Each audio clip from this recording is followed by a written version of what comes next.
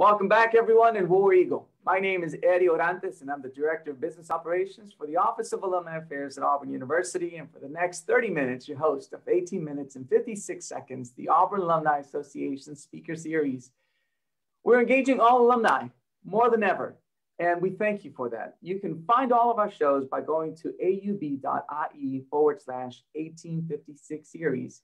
We also love to hear from you. So ask questions and interact by leaving comments on our Facebook page. We'll do our best to answer them in the half hour that we have together.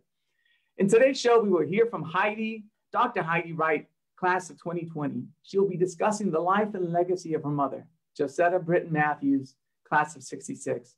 It's important to note that Miss Matthews was the first Black faculty member at Auburn University, and the Auburn Alumni Association just named its first need-based scholarship in memory of her. We will also hear from Dramere Woods, sophomore, actually junior now, in aerospace engineering and recipient of various scholarships. To both of you, I welcome you to the show. Thank you. Thank you for joining us. It is exciting to learn about what the influence and the impact of scholarship has in our student life cycle.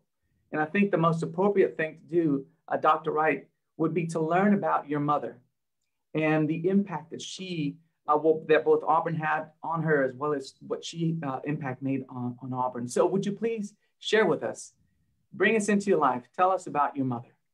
Okay, my mom was born, she was an Army brat. So she was born at Fort Benning in Columbus, Georgia.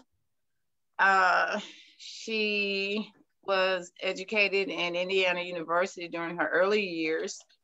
I talked with my mom about that one day, and she was explaining things to me about how it was when she, her upbringing, her early years.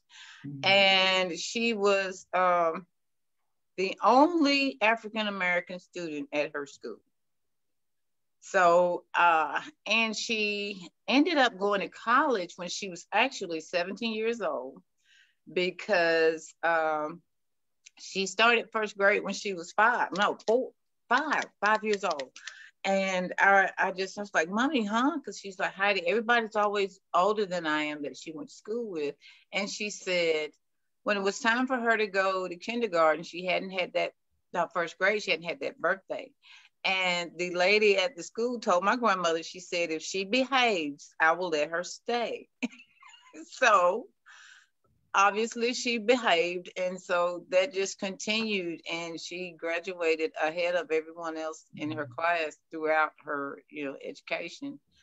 And so they moved to the South from Indiana when she was in high school, I do believe, and maybe middle school, I think it was high school, but anyway, she went to private school here. She went to Alabama State used to have a school, private school, and they called it Laboratory High.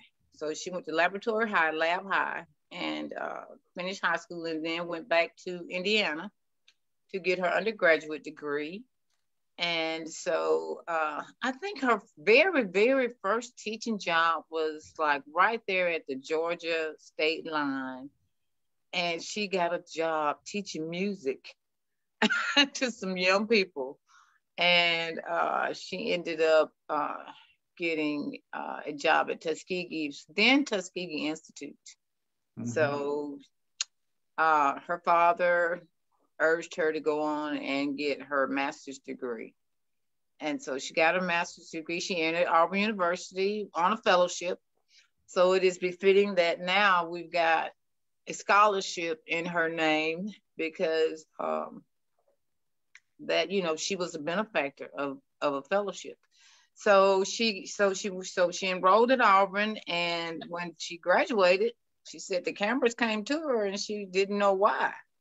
And they were like, you're the first Black person to graduate from Auburn University. So that's why she's looking surprised on that. That was actually taken that day, and she remembered that day, and she was like, Heidi, it was surely hot that day. So, but it wasn't unusual for her to be in a setting where she was the only Black person. Mm-hmm. And she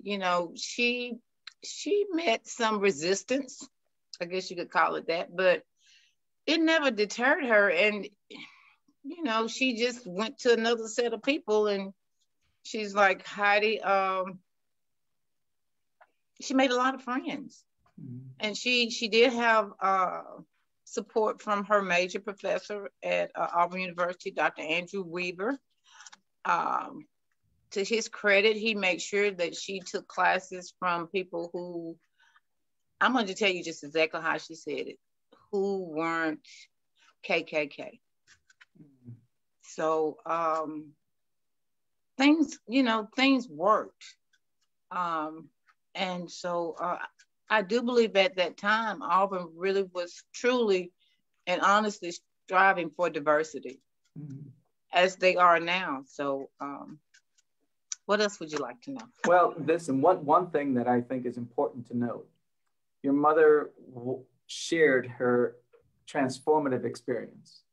She took on the challenge. And I'm interested to hear just where that came from innately. Why did she embrace education the way that she did? And where does she find the strength to continue to do what she's done? I'm sure she's influenced you because mm-hmm. now you have a doctorate as well. Yes.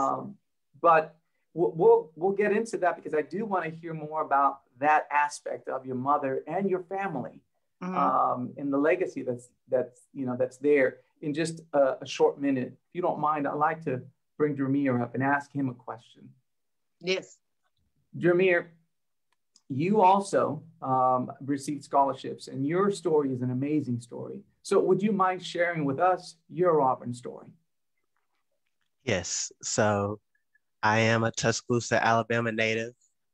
So I come from that area, and generally from there, from the part of Tuscaloosa I come from, it's not common for people to go to college as much.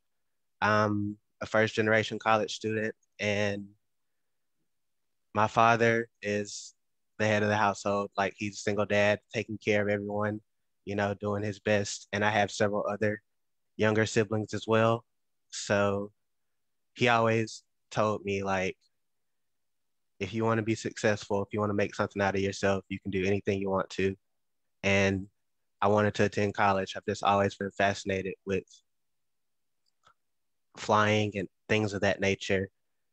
And I even played with little toys and spaceships when I was younger. That's what I grew up loving to do. Like, for Christmas, I would be telling them, hey, I want a potato clock or something like that. I don't want all that other stuff. But being a first generation college student from my community, it's really crazy. At the time, we weren't able to afford tutoring for ACT and things of that nature. So since he was busy trying to put food on the table for all of us, being a single father, he also working 2 jobs.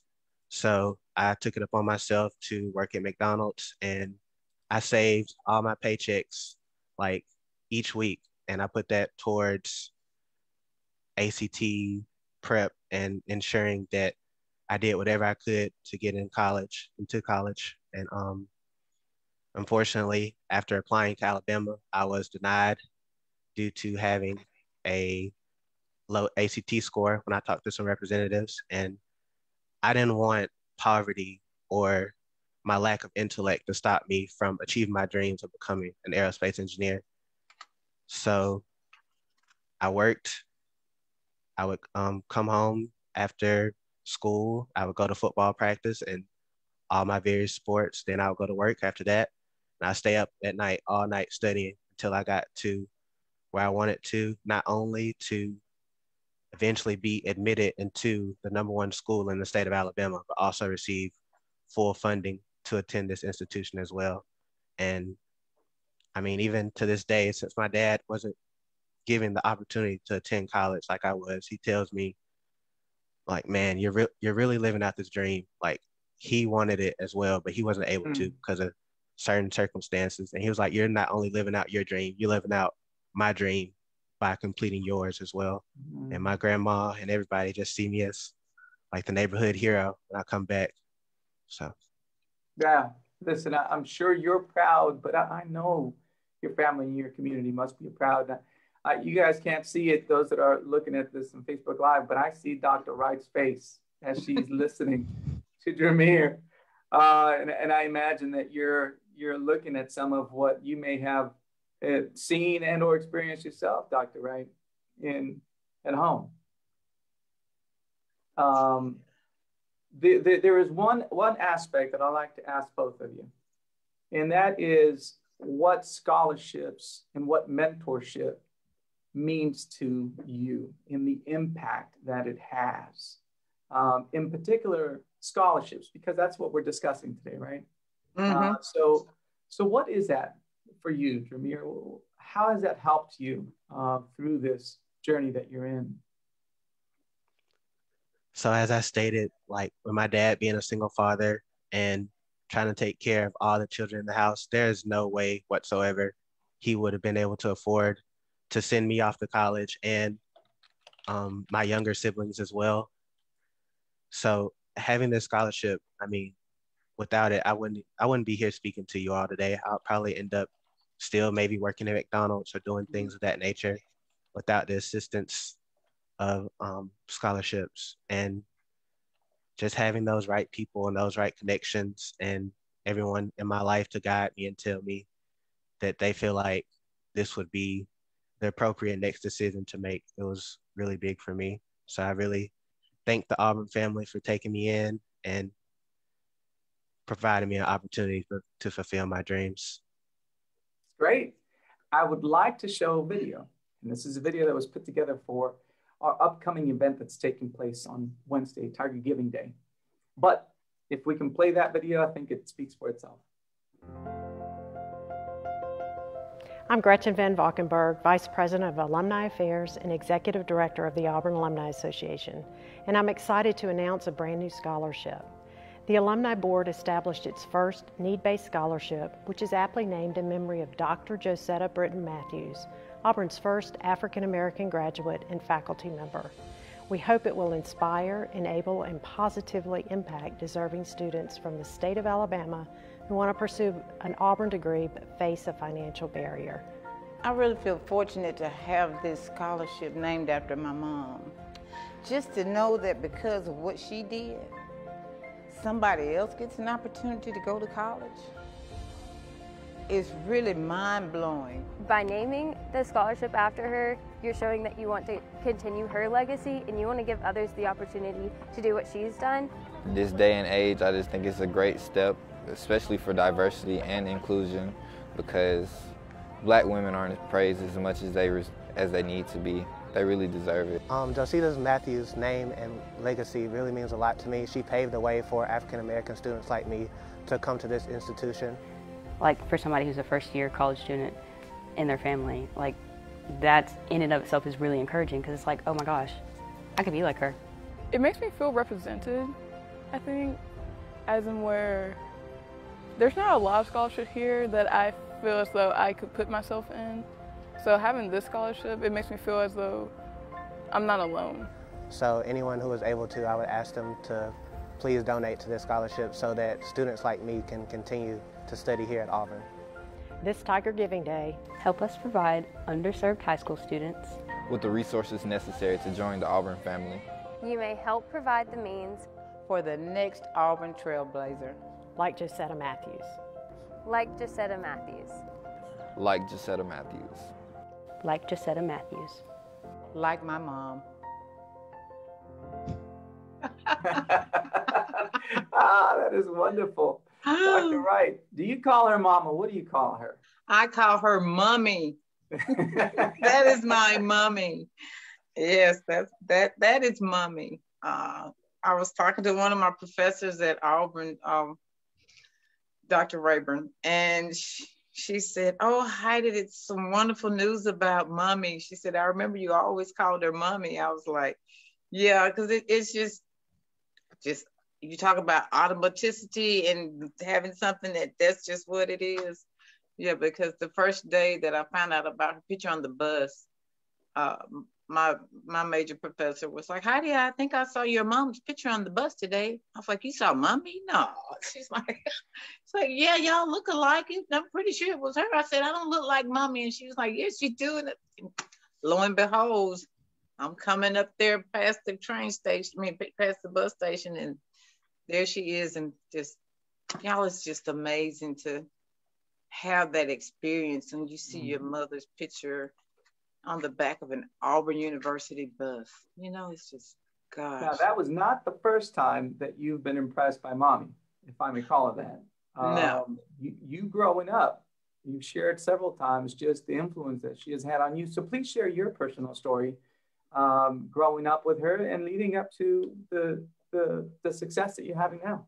Okay, well, it's sort of like this. It's like in my family, you heard going to college before you even went to preschool. You know what I mean? It was like, because education has always been the key factor in empowering Black people. So that was just something that I always heard. And throughout my life as a young child, my mother was going to Auburn when I was very young. And so once she went and got a master's degree, and then she came back and she got a doctoral degree. So throughout all of those years, and then she worked at a college. And so throughout all those years, I always saw her doing homework and doing lessons. And so to the point that you talk about children doing what they see. So I saw her getting her homework, so I got mine. And I really cannot recall an occasion where my mom helped me with homework. I mean, you know, like, sit down, come on, let's get your lesson. I saw her doing hers, so I did mine.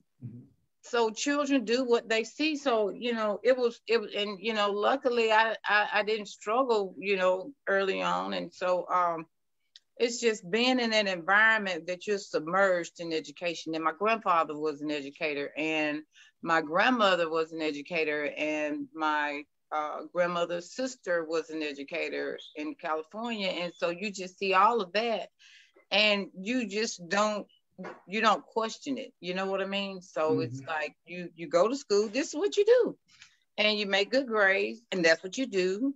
And so and I can recall getting, like, I guess I was probably in, we called it junior high school in my days.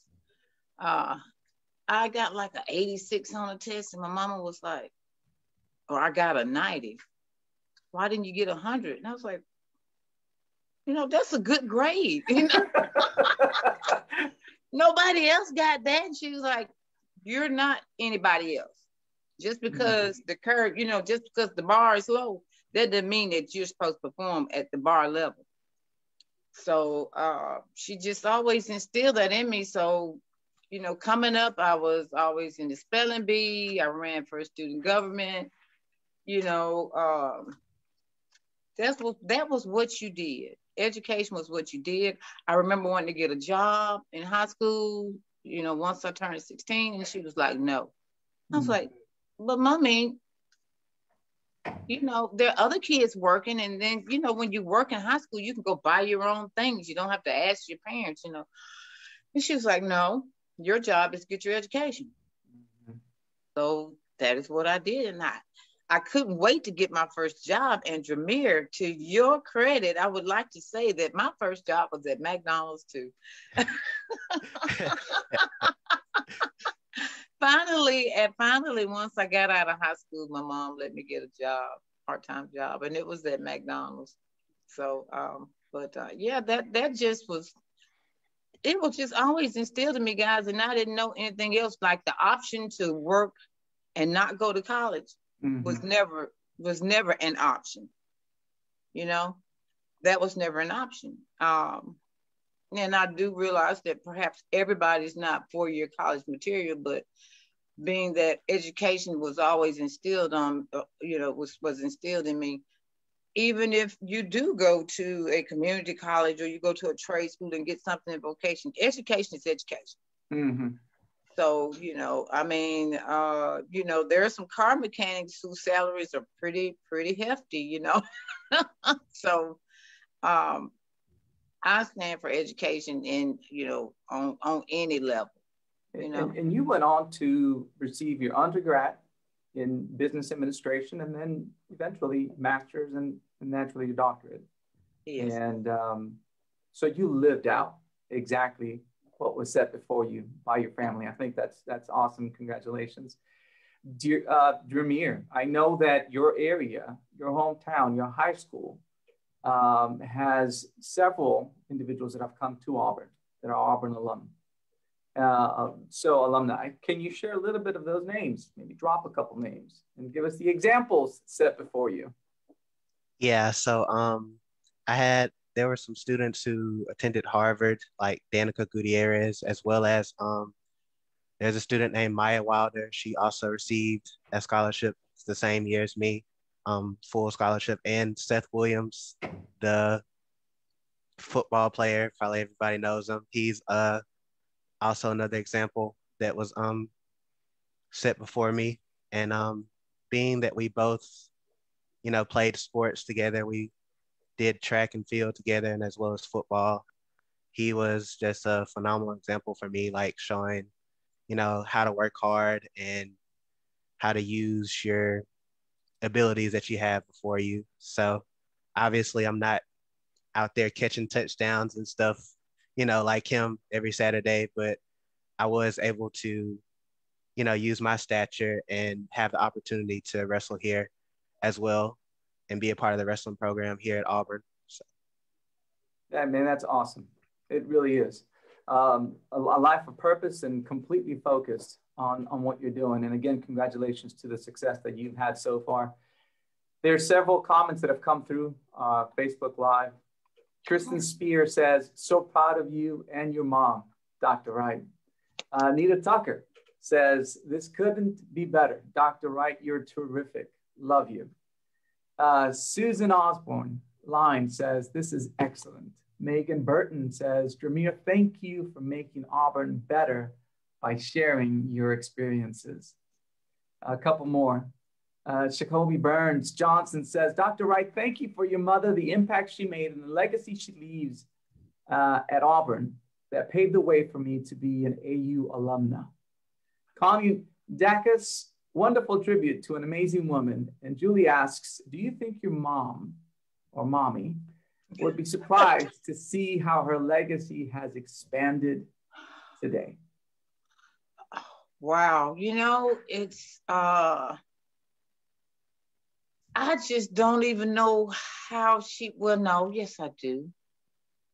She's okay, that same smile that you see when you see her with that cap and gown on. That's the smile she has. And I also want to say that Nita Tucker is her sister. Oh. Yeah, and Nita Tucker, like I talk about, she too is a retired educator, and she helped my mom type in her papers, and when she was in school at Auburn, and she also helped me with my papers, particularly my dissertation. So thank you, Juanita, Nita Tucker.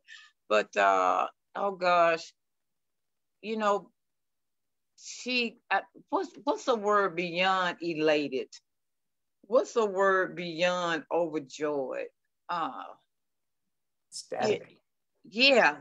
Just to know that someone is going, like I said earlier, is going to have an opportunity to get an education because of her. And just, wow. What a beautiful legacy. Yeah, a beautiful legacy. And she probably would want me to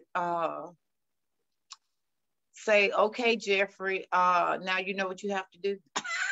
And Jeffrey is my son. So she would probably go, okay, Great Jeffrey. Plug in. Yeah, definitely have to get that in. But a lot of my mom's students went on beyond their undergraduate degrees because of her.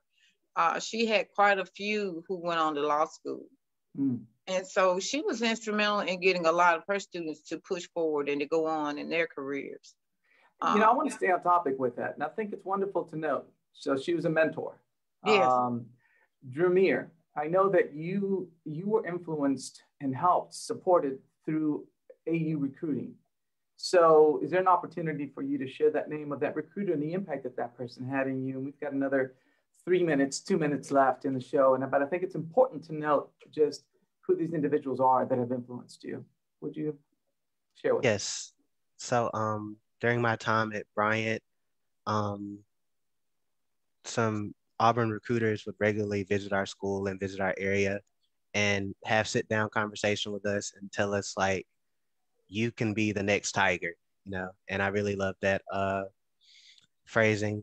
I believe, I don't remember exactly, but I remember there were some individuals who would regularly come to our school and stayed in contact with us, even when I told them like, hey, I don't even have the credentials to be admitted into Auburn. They was like, well, I believe with your work ethic, I believe you can get there. And the Auburn University recruiting office just did phenomenal staying in touch with me. And that's why I really felt like this was a larger part of being an Auburn Tiger and being a part of this family. That's wonderful.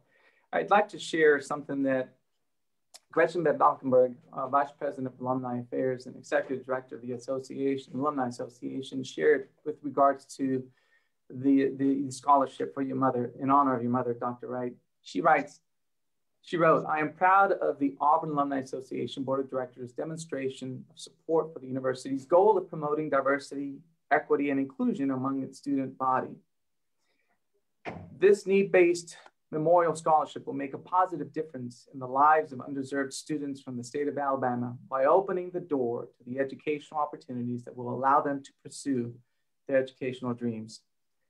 I want to thank both of you, Dr. Wright, Jameer, for allowing us to learn about your life, your personal stories, your family stories, the innate you that makes Auburn so special. It enriches Auburn. And so thank you for being here and the time that you spent gifting us a little bit about you and your stories. Next, this week on Wednesday, all day, the Tiger Giving Day will take place. 24 hours for one big family. You can go to the Auburn website, the association website, to see the different programs that are out there. But currently, there's a live link that's available for the scholarship that we've been discussing. So please take the time, make the time, look into ways that you can give back on Wednesday. And until next time, thank you both. War Eagle. War Eagle. War Eagle.